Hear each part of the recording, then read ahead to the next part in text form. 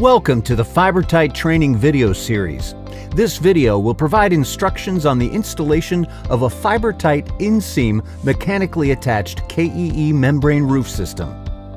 Let's get started talking about preparation and installation. Seaman Corporation mandates safety first in following safety precautions as required by federal, state, and local standards, as well as those required by your company. All stored materials are to be elevated off the roof or ground at a minimum of 3 inches and covered with a breathable tarpaulin. All materials are to be delivered on the job site in original, unopened containers with legible labels and in a sufficient quantity to allow for continuity of work. Select and operate material handling equipment in a safe manner, guarding against damage to existing construction or newly applied roofing. All new or re-roof applications require that the prepared substrate be smooth, dry, and free of debris and/or any other irregularities prior to installing the mechanically attached roof system. Moving on to the roof insulation, it's important to install the insulation and coverboard over properly prepared and pre-approved substrates. When installing the insulation, the long dimension of the boards run in parallel alignment, and the short dimensions are staggered as shown here. Be sure the insulation is butted tightly, and not to leave more than a 1/4 inch gap at the joints. Cut out and replace any damaged corners with a 12-inch by 12-inch minimum insulation piece. When a coverboard and/or multiple layers are installed, each layer will need to be offset from the previous layer a minimum of 12 inches on center. This will provide a thermal break, and the amount of thermal loss between the insulation will be minimized or reduced. Here, you'll see that the FTR value insulation is mechanically attached to the roof structure using FiberTite approved fastening plates and fasteners. The 3-inch stress plate and FTR number 14 HD fasteners are required and spaced 6 fasteners and stress plates per 4-foot by 8-foot insulation board and 4 per 4-foot by 4-foot board to meet Seaman Corporation warranty requirement. Perimeter and corner areas do not require an increase in the fastener density when the membrane is mechanically attached. It's important not to over or under torque fasteners, as this will affect the performance of the roof system. Rolls of FiberTite roofing system, FTR membrane, are to be positioned and installed straight and snug but not taut.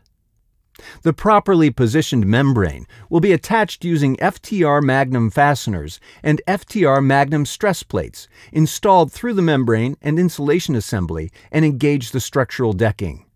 The FiberTite membrane rolls include a control line for overlap and markings spaced 6 inches on center to help with fastener placement. FiberTite is uniquely constructed not only to provide confidence in the watertight integrity of the welded area, but also a superior strength to the welded areas of the membrane.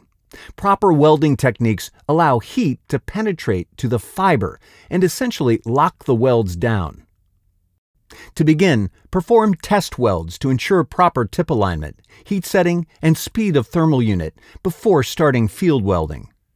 The optimum weld will exhibit a characteristic unique to FiberTite. When the weld is stripped, the fibers actually shred, breaking the yarn that knits them together, opposed to coating separation from the fibers. Be aware that the changes in weather and air temperature may require a change in temperature or speed of the automatic welder. You'll see here all finished seams will exhibit a homogeneous bond, a minimum of 1.5 inches in width. Checking actual field welds can be accomplished by removing a nominal 1.5-inch section of the weld and doing a T-peel. Once the hand welder is verified to have achieved the optimum weld, start the final seam weld at the stop-start point of the auto welder. Weld the back interior edge of the membrane with a thin, continuous weld. This will concentrate the heat along the exterior edge of the lap during the final welding pass. Now that the membrane is installed and the field seams are welded, you can move to the flashings. Be sure to flash all curbs, parapets, interior walls, pipes, vents, conduit, tubes, and stacks in strict accordance with approved FiberTite details. All of these details require additional membrane securement at the base of the angle change, utilizing the FTR Magnum plate and fastener per specification, and/or the FTR aluminum termination restraint bar fastened with approved fasteners 8 inches on center. Upon completion of the installation, remove any and all debris, excess materials, and scrap of any kind from the roof and surrounding premises prior to demobilization.